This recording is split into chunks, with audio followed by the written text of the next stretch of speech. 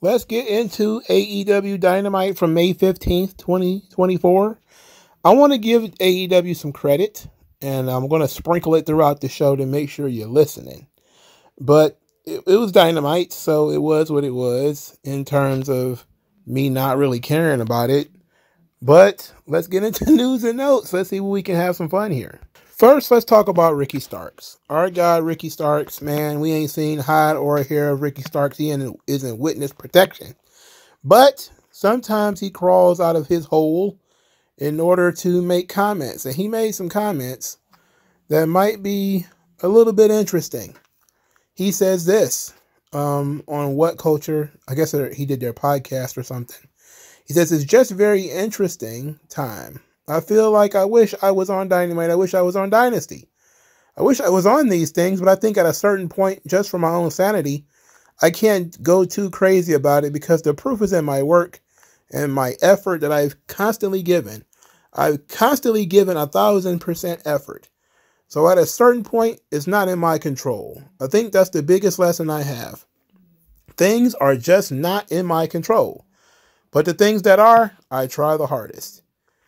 So it's very unfortunate that he is healthy, because he mentioned people thought he was injured, and he went on Twitter and said, not injured, just not being used, not getting the call. And you have to figure out who Cheerios he pissed in, because you have a guy that's talented, even if he is small. It's not like this is the WWE and this is Vince McMahon running the place and you just say, oh, the guy's too tiny and Vince doesn't care. This is AEW. They need a shot in the arm. They need new energy. And Ricky Starks is the guy who could quite possibly help this place. And they insist on giving them their ass to kiss. I don't understand. Maybe it's because of things that he said about CM Punk. Like, and later, I'm not going to read it. He talks about Punk being instrumental and how he and Punk work together on Collision. And he likes Punk and doesn't really care if other people don't. And he doesn't have any issues with Punk. So it seems like to me, you know, the good guys won and Punk left. And pretty much everybody who was a Punk favorite, either you had to work with Edge, which, you know, Starks did for a little while, and Malachi Black is doing now rather, or you had to basically sit at home. And it's really unfortunate that Ricky Starks is a healthy scratch when you look at some of the talent that's being featured on this show. And you think that a guy who can talk and work as well as Ricky Starks is being forced to sit at home. Very, very unfortunate. But that's just the way the cookie crumbles, I guess. The other note that we've got here is that Daniel Cash Wheeler will no longer be facing the gun charge. The prosecution decided to dismiss the case. So Daniel is free to go. He's free to pull his pistol on others. But I kind of figured this was going to happen anyway. Unless they found a gun on him or on his person, it was probably going to get tossed. I mean, even if they found a gun, they would have to prove that he was pointing it at somebody. And he probably wouldn't get on the stand and admit to it. It'd be his word versus the word of the other guy, and it's a waste of taxpayer money and time. I really would have liked to be able to read why the prosecution did that. But I would imagine it has something to do with not enough evidence. And, you know, just can't prove the case. But Daniel Wheeler, free as a birdie. Good. Great job. There was an update to the Nyla Rose Oklahoma State Athletic Commission issue. I guess I'll save that because there's a lot of it to go over. I'll save that for the live stream. So we'll do that. But I'll give you a brief summary. The state of Oklahoma, they have changed administrators. So now there's a new administrator, and they might be considering changing the rules to allow trans wrestlers to wrestle wrestlers of the other sex. I am a proponent of the state athletic commission getting out of there and not regulating wrestling at all. But, you know, you could take the few victories you can get, but there's far more to it than that. And I really want to get into it a little bit more. So we'll get into it a little bit more on the live stream rather than go through this now. But AEW was not fined or suspended or anything. There was nothing more than a warning given to them. And because they have all these political connections and all of this public attention, it becomes a big deal because it happened to an AEW wrestler, which, nothing happened to the company or nothing happened to anybody. It just went on the internet that Oklahoma was like, no, you can't do this. And people rallied the troops. So there that goes. So those were the big news and notes that I could scratch up. So nothing major this week.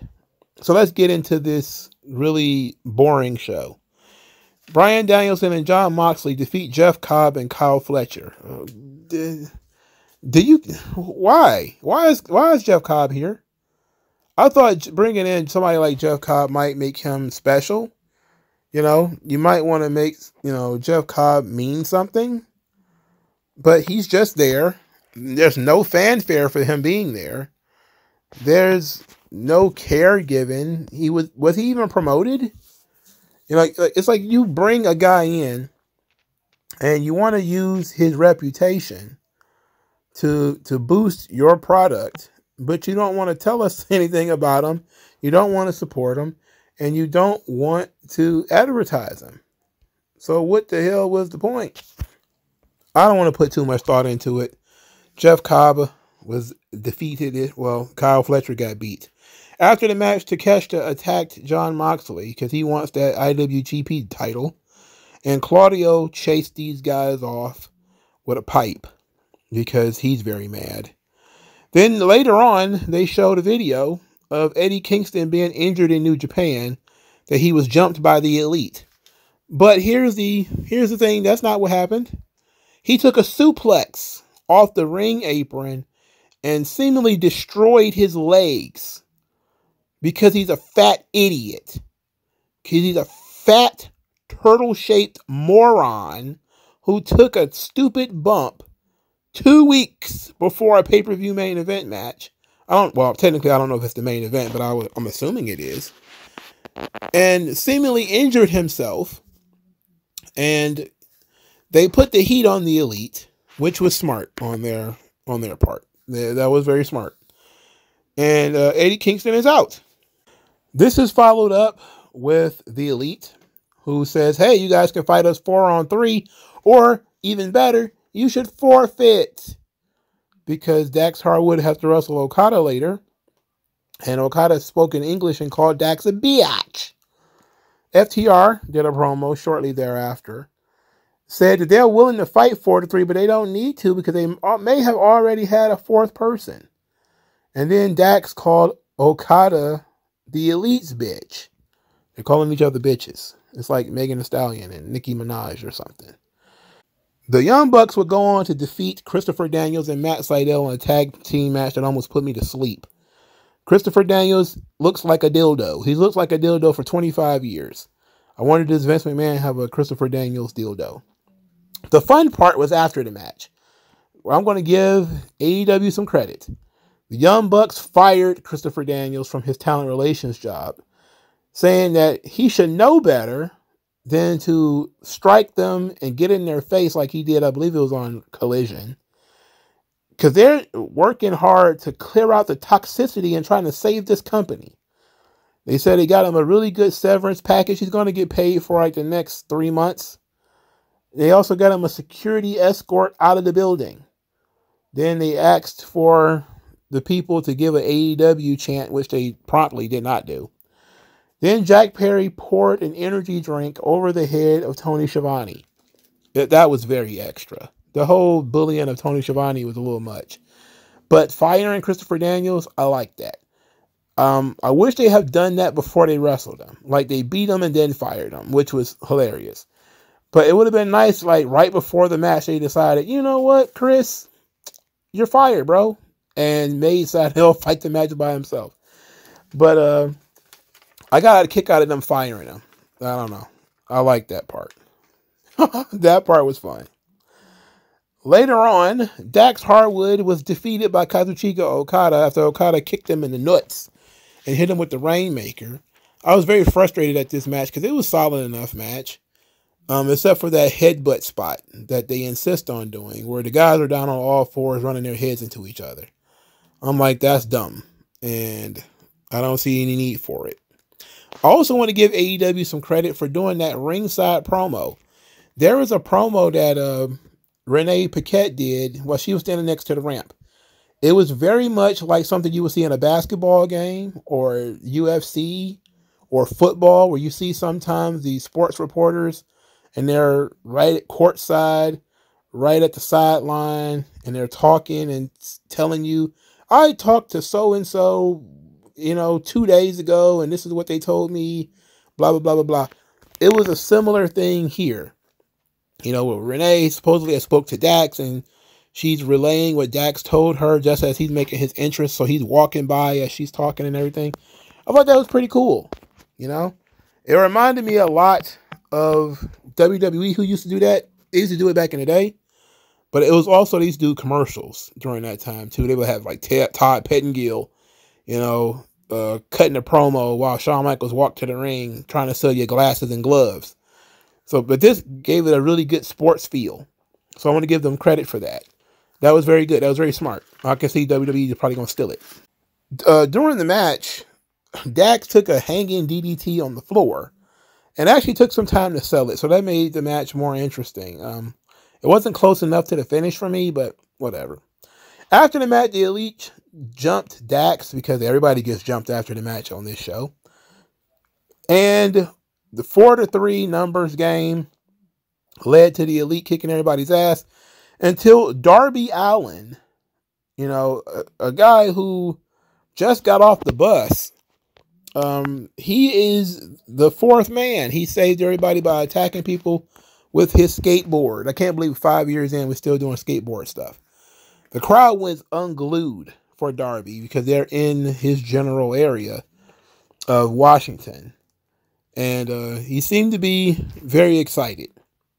So Darby Allin, who got hit by a bus, broken foot, is being pulled off the bench to wrestle in his fatal 4-way garbage match, where he's probably going to aggravate everything that he suffered. And you have to ask the question, like, this guy got hit by a bus like a couple of weeks ago. How well is he really? He had a broken foot. That is the reason why he can't climb Mount Everest. That was less than 3 months ago. How well is he really? It seems like Tony Khan is just kind of like, you're still upright, and I'm still paying you, so get out there. It's just fine by me. I don't fuck with Darby Allin anyway. A little cunt. Anyway, Darby Allin is your fourth man now. The crowd seemed to like it. I don't care. Swerve Strickland, they did a vignette for him where he was talking about being proud of being the face of the franchise of AEW. And they try to lead us to believe that he's doing PR for AEW. I ain't never seen that fool on TV. So they try to act like he was doing, maybe it's local stuff he's doing. But he's very proud of it. They're interspersing this with threats and stuff from Christian Cage. And they're setting the stage for his match with Brian Cage later. So he cut a promo saying that the Mogul Embassy was a chapter of his life that ended on Collision when he handled the Toa Leona and Khan issue. And this is where he basically just beat the tar out of both of these guys. And I think he gave one of them a concerto. And basically he just, beat him up, generally beat him up on Collision. So if you didn't watch Collision, you didn't see it. And thankfully, I probably was sitting there on my exercise bike or something like that while this was going on. He said defeating Brian Cage will be the final nail in this coffin. He's going to welcome Cage to Swerve's house. And clearly, Brian Cage lost, because when does he win ever?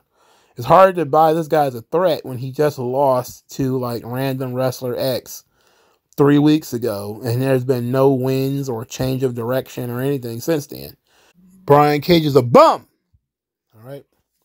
He's a bum. He's just a big old bum. Swerve Strickland defeats Brian Cage and then attacked him with a chair after the match. Hit him right in the meaty part of his shoulder. Christian Cage's theme played. It took him forever to come out, but that was just a distraction so Nick Wayne could hit Swerve Strickland in the ball sack, and he got jumped because everybody gets jumped after the match on this show. That's just what they do. But then they did something that I actually like. Swerve Strickland was bound by Nick Wayne. By Christian and Luchasaurus. And Nick Wayne got a photo of Swerve Strickland's family. And then he crashed it over Swerve's head and busted his head open. I like that. Christian then cut a promo and asked if Swerve's daughter was proud of her absentee father and rubbed his face in the blood picture. So he had the picture, he rubbed his face in it. It was good. I like that angle. I like that Christian sticks to the family angle. He makes it personal every single time. I like this. I like that angle. I just wish that we didn't just do the family angle right before this. Malachi Black comes out there. They attack Edge. They beat Edge up, roll him all to the ring. They're kicking his ass. Malachi's about to talk. The crowd starts chanting, "Shut the fuck up." And he promptly cuts off his promo and just says, forget it. Take his wedding ring. So Brody King and Buddy Matthews, after they choke Edge almost to death, they take his wedding ring off. And Malachi Black put the wedding ring in his pocket. And then they continue kicking his ass and gave him this like a triple corner attack or whatever, where there's like chairs on each side and nothing in the middle, and they all hit each other at the same time to leave Edge laid all out. Malachi Black, what he was going to say is that all of this stuff is a facade, that he's not this person for real, and who he really is going to be revealed. So later on, Malachi Black cut a promo. This time he didn't get shouted down because it was a pre-tape backstage. And he had Edge's wedding ring, and then said that everything that's been holding Edge back is symbolized by this wedding ring, this trinket, as he calls it. And he says, of course, I accept your challenge to a barbed wire steel cage match. And I was like, wait a minute, where the hell were this a challenge made? Like, okay, all right. Then he says that when he wins, when he becomes victorious, he wants Edge to kneel to the House of Black. And I like this angle too. I like the taking of the wedding ring. Only problem I have with it is they did two very deeply personal family angles in the same 2 hours. All right. I just feel like, okay, you got the symbolism of Swerve with the daughter. You also got the symbolism of Edge and the wedding ring and how it softened him. And you got Malachi Black who took it. So now Edge's going to have to fight him to get it back. I like that. Edge gains something by winning. He gets to take his wedding ring back. Similar to when guys used to take like Kurt Angle's gold medals or something like that. This is something that means a lot to him. It represents who he is now. Malachi Black wants who he was. And so this is an interesting story. The crowd is already shitting all over it, but they don't want no long soliloquies from Malachi Black. I found that entertaining. That was very entertaining. So I like the Edge angle. I like the Christian angle. Swerve Strickland gets beat up every week. I'm not sure I like that though. I don't think they know how to book anybody in AEW. I watched people rant and rave about Swerve Strickland. Your boy, Big Nasty, did like a 10-minute video about, full of like Kendrick Lamar and Drake references. It was so annoying. Ugh. I wanted to just puke. Jesus. Ugh. Anyway, I choked that video down. Visually, of course. Pause. And basically he made the point that Swerve is a really poorly booked champion because you have competing world champions and you have this overarching story with the Elite. So he's not the most important thing on the show. He's not the most important player. And everybody has the belief and the feel that everything he does is sort of middling until he wrestles Will Ospreay and loses the title, because that's pretty much what everybody thinks. And AEW has not done a good job of taking you off that trail. And I think that even though the video was terrible, some of the points made sense. All right. And Swerve Strickland is not very well booked as world champion. I mean, he is the world champion. He's been beat up every week, which is usually not the worst thing in the world, because you do need sympathy. The problem is when he makes his big comeback, you don't really see it. This is the thing about when he attacked Khan and Toa Leona and those guys, it was on Collision. And who the hell watches Collision? You know, outside of the very small niche audience. So if you only watch Dynamite, they might have shown clips of him attacking those guys on Collision. But they should have done it on Dynamite. Leading up to this match, you had enough time to show the three of them backstage, coming to the ring together or whatever. And then throughout the night, Swerve was attacking every one of them one at a time until there's nothing but Brian Cage by himself. And then he beats the shit out of Brian Cage too and wins. I think it should be on your television show. He should look like a hero sometimes. You know, if you want to have the numbers overwhelm him and take him down, sure. But he should look like a badass sometimes, man. I understand that you're trying to give him somewhat of a redemption arc for all the horrible shit that he did. I understand that too. But you can do that while also not making him bleed and putting him through tables pretty much every week. You know, you can, it doesn't have to be, he looks like complete and total shit every week. It's just not necessary. And I never intend to watch another Big Nasty video again. That guy's fucking annoying. He's been annoying me for a long time. He's an annoying guy. That guy sucks. Moving on. What we got? Toni Storm next? Yeah, Toni Storm. Toni Storm cut a promo, said that her ovaries must be heard. And she was in her bag on this promo. Half the shit, I didn't even understand what she was saying, but I liked it. I like the cut of her jib.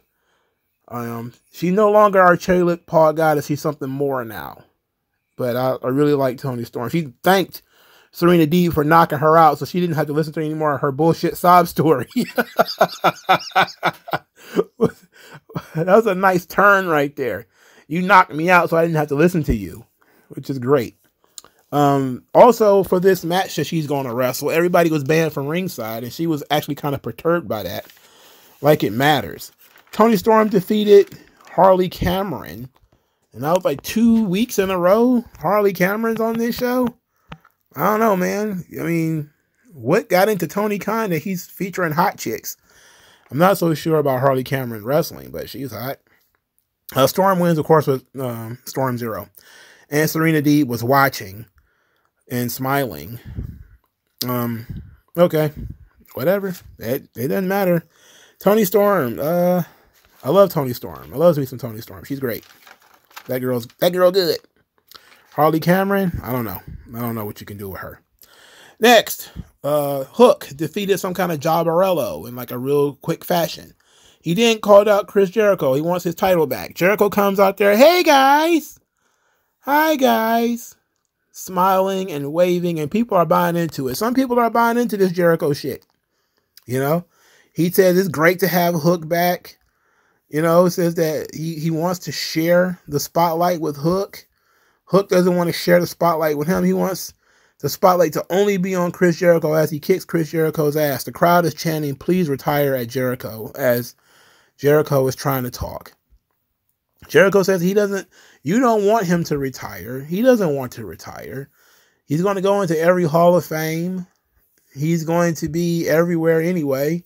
He's not ready for that yet. And so he went back into character to say that this is not a fighting moment, Hook. And he stopped just short of saying teachable moment. He said this is a teaching moment. And then he says he wants Hook to learn not to be selfish. That he's got to earn his opportunities. And maybe if he wins a qualifying match, he will wrestle him for the world championship. Then Hook had something else smart to say, but he ended up stabbing Jericho in the head with the microphone. It took Big Bill way too long to respond after Jericho got stabbed in the dome piece. He sure did stab him in the head, though. He stabbed him hard, too. Jericho started bleeding. He stabbed him so hard in the head with that microphone. Jericho and Big Bill beat the hell out of Hook. And then Shibata came out there and made the save. Later, Hook is backstage. He's pretty upset. Says the odds don't mean nothing to him. He wants to fight Jericho. He's going to beat anybody to do it. Shibata is standing there with his phone that he doesn't speak into or type into. It's like the phone is just like connected to his brain. So when his brain was removed, there was like nanotech put into his brain that, sends signals directly to his phone. So the phone knows what he's thinking. And then the phone can just read his mind and just say stuff. But why would his thoughts be in the female voice? Like, why would that? Why would that be? In any event, Shibata wants to fight Jericho too. Hook and Shibata are basically nose to nose, thinking they have to go through one another to get to Chris Jericho.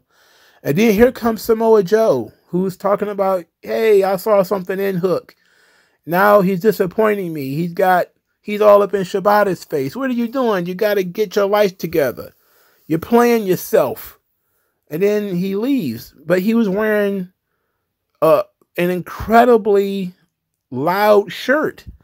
Shibata then, his vocal thing, his brain machine says, he is way too large to be wearing a floral pattern. And I popped because I was thinking the same damn thing. Maybe that thing is connected to my brain. I was like, what in the hell? He's walking around here with Mother's Day all over his chest and back and stuff. Who dressed Samoa Joe? Is Grandma? Is Samoa Joe a babyface or a heel? I mean, the guy built like a pit bull, and he's running around here in that shirt. It's hilarious. Big pop. And it was almost like a babyface promo from Joe, too. Like, he liked Hook, and Hook had all this potential and everything, but Hook's distracted and, all this shit. I like the joke. The joke popped me. Jericho, everybody hates Jericho. I'm just kind of like, he hasn't sunk to the point where I hate him. He's just sunk to the point where I don't really pay that close attention to what he does anymore. He's doing laps, just for fun. He's not out there actually doing anything of note anymore, as far as I'm concerned. He's not taken away from the product, but he's not really adding to the product either. I definitely think Hook should have been moving forward. It's about time for him to make his own legacy and leave that goddamn FTW title alone. But I would have to get into the writer's room and say, hey, how about Hook actually, forging his own legacy and not just living off of Taz? I know you guys think that's all, Cody Rhodes does, but if that was the case, you would most certainly not want Hook to do that. I mean, it's been 4 years already, Come on. It's time to start branching out and doing other things, right? We got another promo segment. Will Ospreay and Roderick Strong. Will Ospreay said the world's eyes are on him and that Roderick Strong is too comfortable around him with that title. And that maybe he should unretire the Tiger Driver 97 so that he'll be a little bit more respectful. Then he always said that he never got the respect he deserved from Roderick Strong. And even back in, Japan, even back in Ring of Honor, Roderick Strong always buried him. He never respected him. Strong agreed that he never respected him, said that he never respected him because he was an idiot outside the ring, that he doesn't deserve this title. He doesn't deserve a title match. And says that he knows who Will Ospreay is. And Will Ospreay is a fraud. And all of this felt very manufactured, very microwaved. Because, well, for starters, I don't like anything that's out inside baseball. I don't need to know Ring of Honor history from 15 years ago. Come on.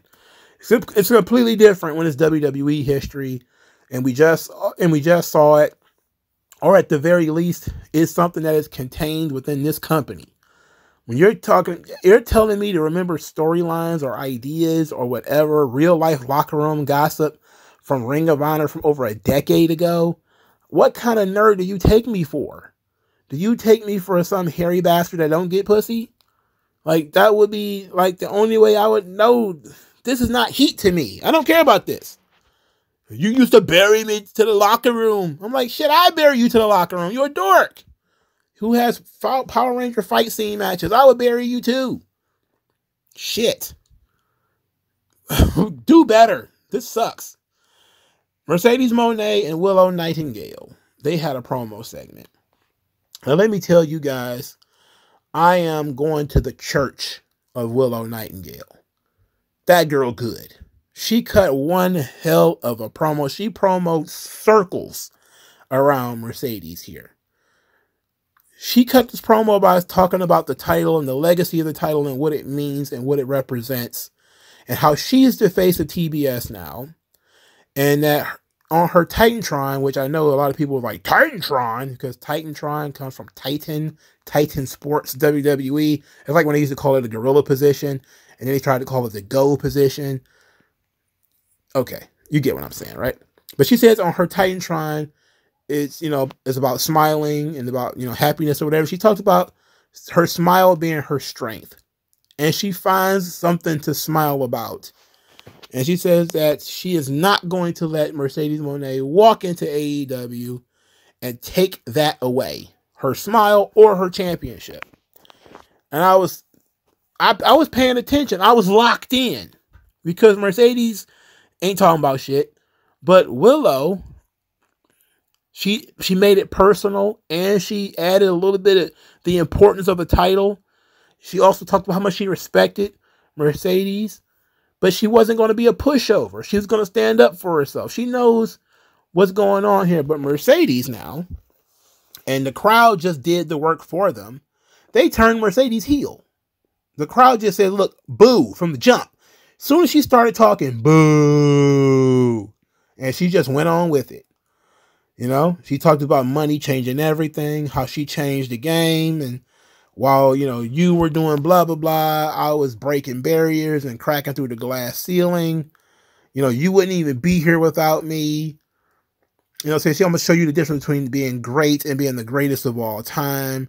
And that she is the new face of TBS because the red carpets, courtside at the game, throwing out the first pitch at baseball games. That's what the face of the company should do. And her promo actually fit more as a heel, like, people have been saying. Mercedes, of course, continues talking about how she's the trendsetter, she's this, she's that. And Willow says, the last time we wrestled, I walked out a champion. You didn't walk out at all. And so Mercedes smacked her in the face. So Willow powerbombed that bitch through a table. And I was like, hell fucking yeah. And the crowd popped, I popped. I like this segment. It felt natural. Mercedes still is not a great promo, but her fake laughing, her talking about money and celebrity and all this kind of stuff is a great counterpoint to the more grassroots feel of Willow Nightingale's character. This is typically how it ends up with WWE talent and AEW original talents. They almost always end up with you're more famous, but I have more heart. I have more drive. I have more ambition. You were just like a celebrity coming in, taking something that you didn't earn, or you're resting on your laurels or something like that. They basically did the same thing here. Except Willow cut a really strong promo, and she was very believable, and she's very likable. And Mercedes is not likable. She's very fake. So it fits. Willow is real. Mercedes is fake. Willow is, blue collar. Mercedes is white collar. Mercedes is almost like, I've already been where you've been. I've already laid the path for you. You'll never be on my level. And Willow's like, I'm working hard. I'm going to do my thing.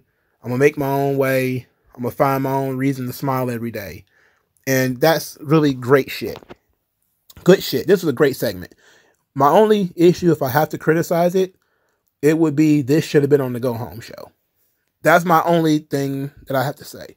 They should have did this the week of the pay-per-view. So now we have to carry this throughout another week. which means probably more promos from these girls that are not going to be as strong as the ones they did on this show. So that's that. So Dynamite was boring as usual, but there was some stuff in it that was okay. I like the wedding ring being taken. I like the photo. I like, Willow's promo. Darby Allin being the replacement for Eddie Kingston, that fat slob, was fine. But the matches I was not interested in. Stories I'm not really all that interested in. So, I mean, it's a typical Dynamite, for God's sake. What more can you say? But let me know what you guys think in the comment section below, and I'll talk to you guys later. Peace.